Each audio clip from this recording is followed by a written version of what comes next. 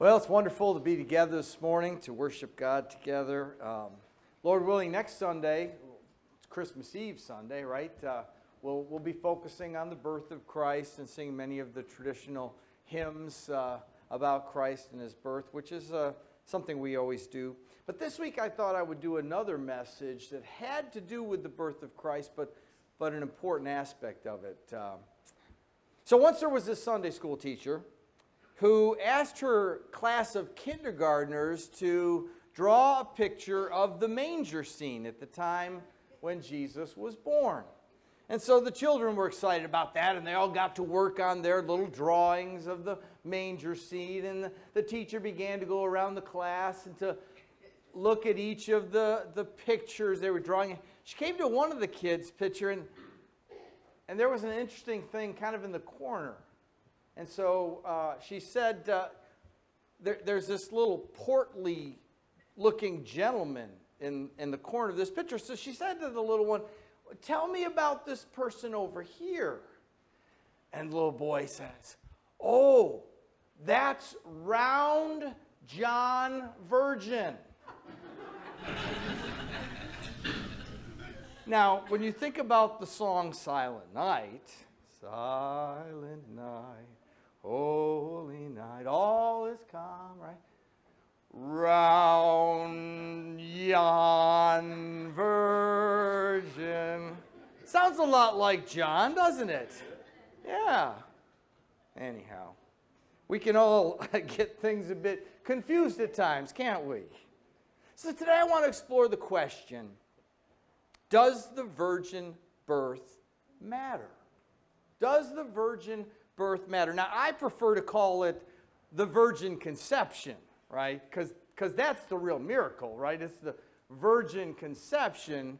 Obviously, she continued to be a virgin, and therefore it is also a virgin birth, right? The Bible reports that Mary was a virgin at the time she conceived Jesus and continued until he was born. So Mary and Joseph were married at some point after the conception, but before the birth. And the Bible tells us, but they did not have sexual relations until after Jesus was born. But let's ask the question, does it matter that Jesus, the Son of God, was conceived without the aid of a human father through the divine action of the Holy Spirit? Does that really matter?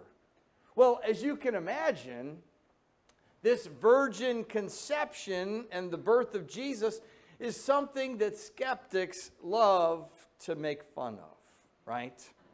The virgin conception and birth is part of the Jesus story that skeptics love to try to kind of shoot holes in because it obviously sounds pretty outlandish to everyone.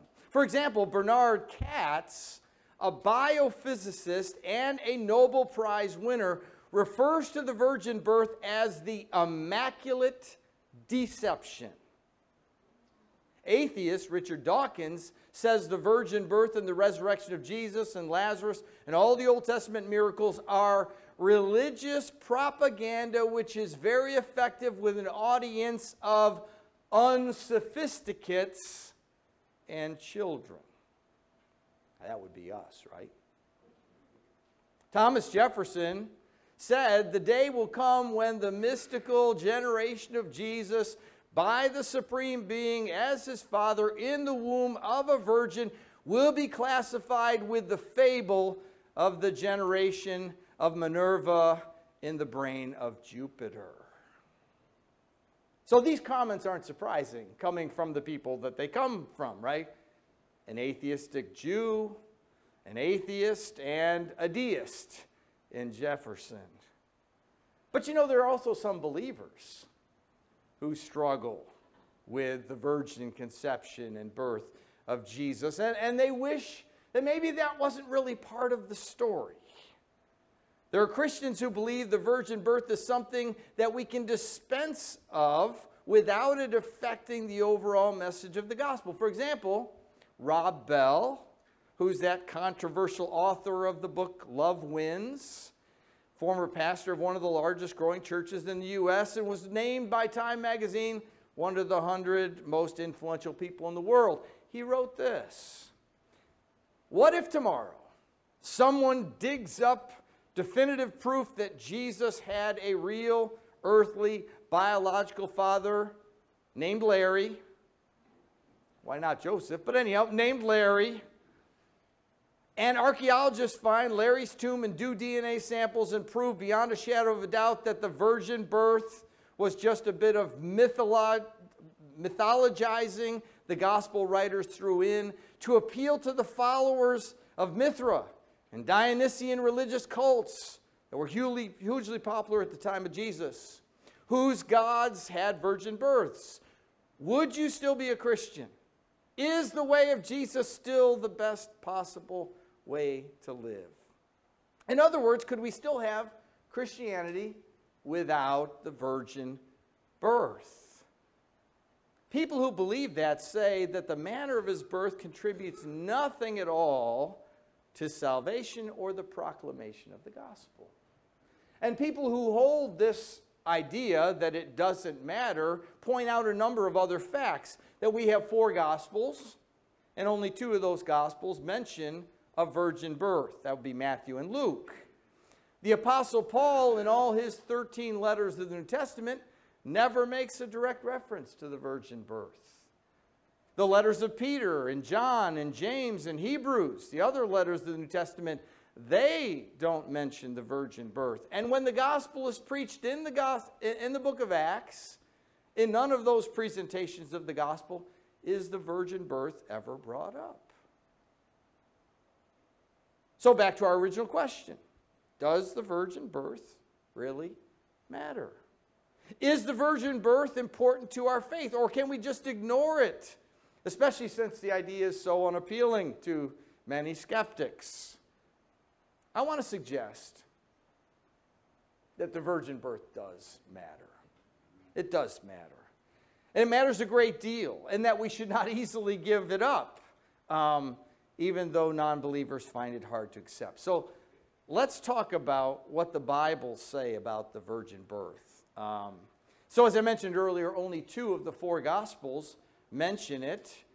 In the Gospel of Luke, we have this message from the angel Gabriel to Mary about the virgin birth. And then in the Gospel of Matthew, we have the message that comes from an angel through a dream to Joseph. Let's look at those passages, starting with the one given to Mary in Luke. In the 6th month, the angel Gabriel was sent by God to a town in Galilee called Nazareth, to a virgin engaged to a man named Joseph of the house of David. The virgin's name was Mary. And the angel came to her and said, "Greetings, favored woman, the Lord is with you." But she was deeply troubled by this statement, wondering what kind of greeting this could be. And the angel told her, "Do not be afraid, Mary, for you have found favor with God." Now listen. "You will conceive and give birth to a son, and you will name him Jesus. He will be great and will be called the Son of the Most High. And the Lord will give him the throne of his father David, and he will reign over the house of Jacob forever, and his kingdom will have no end." Mary then asked the angel, "How can this be, since I have not had sexual relations with a man?" And the angel replied to her, "The Holy Spirit will come upon you, and the power of the Most High will overshadow you, and therefore the Holy One to be born will be called the Son of God. And consider your relative Elizabeth. Even she has conceived a son in her old age, and this is the 6th month for her who is called childless. For nothing will be impossible with God." "See, I am the Lord's servant," said Mary. "May it happen to me as you've said." And then the angel left her. Matthew chapter 1, the message to Joseph. The birth of Jesus Christ came about in this way. After his mother, Mary, had been engaged to Joseph, it was discovered before they came together that she was pregnant from the Holy Spirit. So her husband Joseph, being a righteous man, not wanting to disgrace her publicly, decided to divorce her secretly. But after he considered these things, an angel of the Lord appeared to him in a dream, saying, Joseph, son of David, don't be afraid to take Mary as your wife, because what has been conceived in her is from the Holy Spirit. She'll give birth to a son, and you are to name him Jesus, because he will save his people from their sins. Now, all this took place to fulfill what was spoken by the Lord through the prophet. See, the virgin will become pregnant and give birth to a son, and they will name him Emmanuel, which is translated, God is with us. When Joseph woke up, he did as the Lord's angel had commanded him. He married her, but did not have sexual relations with her until after she gave birth to a son, and he named him Jesus. So those passages, as clear as a bell, tell us that Mary was a virgin when she conceived of Jesus through the power of the Holy Spirit. Let's spend the rest of our time discussing why that matters. All right, first of all, it matters for our confidence in Scripture. So it's true, 2 of the 4 Gospels don't mention the virgin birth. Mark starts at a different place and John starts at a different place, right? So 2 don't have it, but guess what? 2 have it. And that's important. Much of the gospel is verifiable history, right? We should be cautious about saying that something isn't true that's found there. Only one gospel tells us anything about the childhood of Jesus. Should we question that Jesus had a childhood? Only one of them mentions it. Of course not. Paul said all Scripture is inspired by God, profitable for teaching, rebuking, correcting, and training in righteousness, right? 2 Timothy 3:16. That means we better be careful about disregarding parts of it that we might find hard to grasp. Parts that don't appeal to us. If we did that, there might not be a lot of the Bible left over, right? If we can't believe the part referring to the virgin birth, then how can we believe any of the other parts? How can we trust in any of those other parts, right? How can we trust that we're saved by grace through faith? That's what the Bible says. Or anything else, right? To reject the virgin birth or any part of Scripture leaves us with a piecemeal Bible, and the parts that are left more likely represent our thinking than God's thinking. I mentioned Thomas Jefferson a minute ago in the sermon, and I've mentioned in other lessons about the Jefferson Bible, right? That's what it's called. But it's something Jefferson made and published where he literally cut out the parts of the Bible he didn't like. He didn't like anything miraculous. Why is that? Because he was a realist. He automatically rejected anything that was mysterious or supernatural. And so he cut all those things out and he pasted them together literally, not like the easy cut and paste we can do today, right? And he published it. But guess what? It reflected his thinking. It didn't really reflect God's thinking. So the Bible is either inspired Scripture worthy of our trust or it's not. We can't pick and choose which parts of the Bible we think belong there. Secondly, the virgin birth matters for our concept of God. So here's the question. Do we believe that God has infinite power or don't we? If God created the heavens and the earth and created Adam and Eve and everything else, then it's not too hard for God to create a virgin conception, right? So when people doubt or question the virgin birth, they're really doubting and questioning God and the power of God. Doesn't Scripture teach us that with God all things are possible? Isn't that what the Bible says? Didn't we just read that a minute ago? in Matthew chapter, 1 and verse 37. We read it again in Matthew 19:26. All things are possible with God. Do we believe that? Or do we really believe, well, some things are possible with God?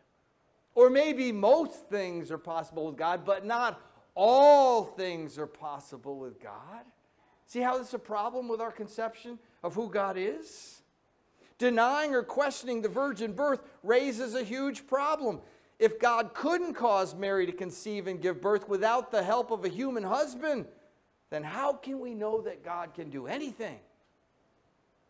Either God is Almighty God, or He isn't. And if He isn't, then we got much bigger problems than a virgin birth, right? The virgin birth matters because it touches directly on how and what we think about God.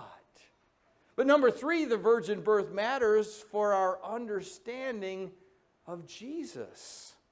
The virgin birth brings us face to face with this foundational principle of Christianity, which is the incarnation of Christ. So the incarnation is one of those big religious words, right? It just means the enfleshment. What the Gospel of John describes as the Word becoming flesh, God in the flesh. And John writes, the Word was with God in the beginning, and through the Word all things were created, right? And the Word was God. He's speaking about Jesus. And then the Word became flesh and made His dwelling among us, and we've seen His glory, verse 14.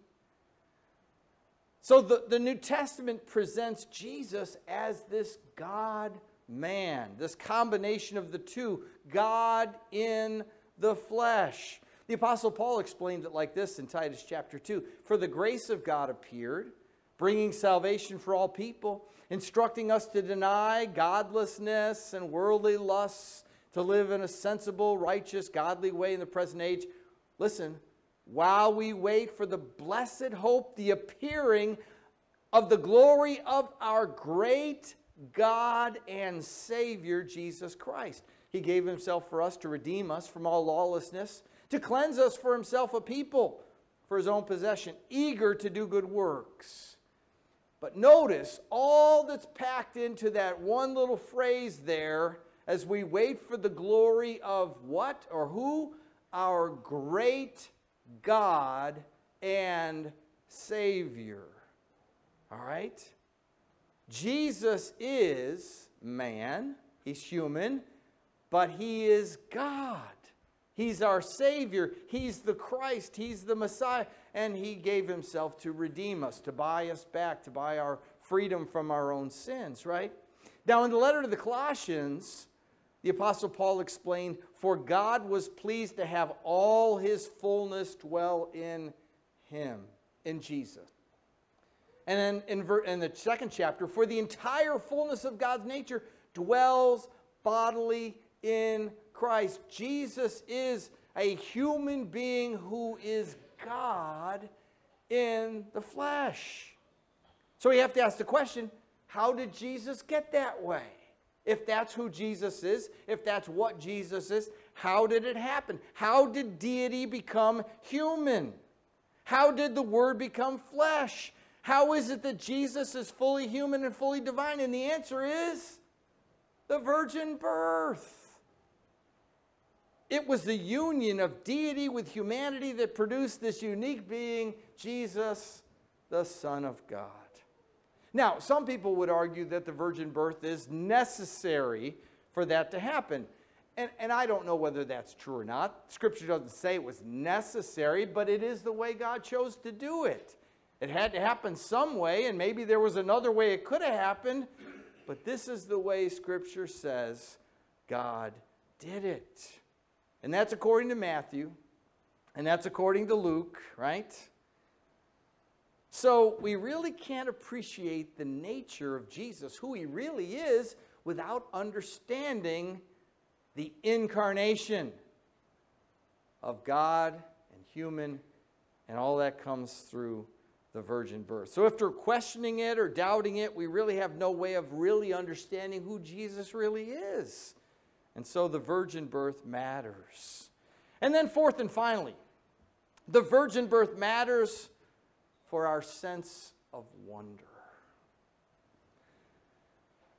I think it'd be a huge mistake for us to turn the virgin birth into some strategy that we try to figure out and conceptualize and explain. It's really unexplainable, right? It's beyond our understanding and our reason and those kinds of things, right? What Scripture emphasizes is the majesty and the wonder of it. And we desperately need wonder, right? We need wonder in our experience, in our world. So the virgin birth reminds us we're talking about someone and something greater than anything earthly and human. It's supernatural. Can you imagine the wonder of Mary when that angel appeared to her and she learned that she was going to have this miraculous conception and that this wasn't going to be any normal child, it's going to be a special child, the Savior of the world. That's hard to take in, right? And then can you imagine the wonder of Joseph, who was going to go ahead and divorce her quietly because he thought she'd been messing around with somebody else, right? He knew he hadn't been with her, and yet she's pregnant. But the angel appeared to him and said, no. She hasn't been messing with anybody. This is of God. This is from the Holy Spirit. Basically, the angel said to both of them, don't be afraid. This is a God thing. How wonderful is that? But imagine their wonder, though, when they realized that all of this was a fulfillment of prophecy. That God had put the words into Isaiah the prophet 800 years before it happened, that there would be a virgin who would be with child and give birth, and you were to call him what? Emmanuel. Not that God's on our side, but that God is with us, in our midst, in the person of Jesus. And finally, after all these centuries of waiting for this Savior to come, this Messiah, he had finally come. Madeleine L'Engle, who's the author of fiction and nonfiction, you may recognize her name from Wrinkle in Time and the sequels. She's the writer of those. She passed on in 2007 at age 88. But her works reflected her Christian faith and her interest in science. But she had this interesting statement about the virgin birth. She said, the virgin birth has never been a major stumbling block in my struggle with Christianity. It's far less mind-boggling than the power of all creation stooping so low as to become one of us. So I don't have a problem with a virgin having a child through the Holy Spirit. I got a bigger problem with understanding why God would even become a human being, right? So I believe we need to share in the wonder of the virgin birth. I want to encourage us to marvel at the fact that God did all of this in order to bring a Savior into the world to take care of what we desperately needed taken care of, our own sinfulness. And let's marvel that God was with us in the person of Jesus.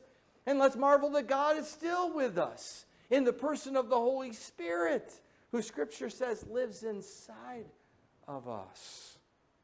And let's marvel that this same God who made the universe and still rules the universe, and this same God who sent Jesus into the world the first time is going to send him back the second.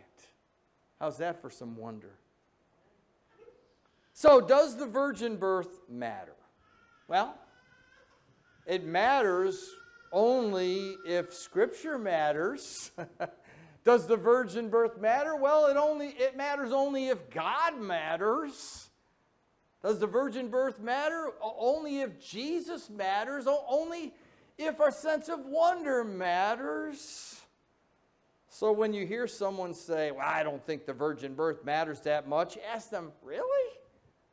Really? How can something that wonderful not matter? So I want to encourage us to put our whole trust in God and in the Word of God. If we believe in the God described in the Bible, then we must believe that God has all power and has all wisdom and has all goodness. And if we believe in the God described in the Bible, we must believe what it is that God tells us in the Bible, that it must be true. We must not doubt it or question it. If we don't trust in God and the Word of God fully, then really our faith has very little power, very little assurance. We've got nothing really to stand on. If we don't trust in God and God's Word fully, then really we're by default creating our own God and putting our words into His mouth. In the end, if we don't believe in who Jesus really is, then we will die in our sins. That's what Jesus Himself said, right? In John chapter 8, when He said, you are from below, I am from above. You are of this world, I am not of this world. Therefore I told you that you will die in your sins. For if you do not believe that I am He, you will die in your sins. And so let's put our faith in Jesus, right? God in the flesh, born of a virgin, died on a cross, buried in the tomb, raised on the third day, and is coming again. That's the Jesus we believe in, right? Amen.